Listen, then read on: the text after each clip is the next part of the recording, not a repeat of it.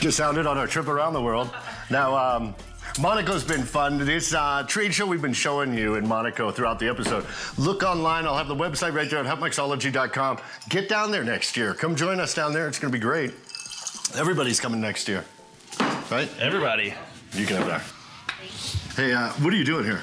We've got 303 vodka out of Boulder, and then the Sharkwater, the tropical liqueur with a bottle star on top. Now the bottle star, the pour spout of Hotmixology right there. Isn't that nice? Doesn't that add to the ambience right here? A little... I took those on the airplane. They didn't like that too much. No, you started a party on the plane again, didn't you? Yep. Hotmixology style. And then what'd you do with the Coco Real? The Coco Real, a coconut cream, and just give it a little shake.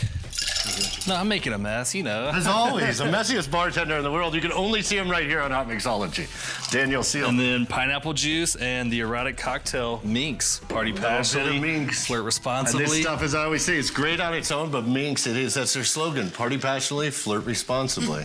Okay. Especially you.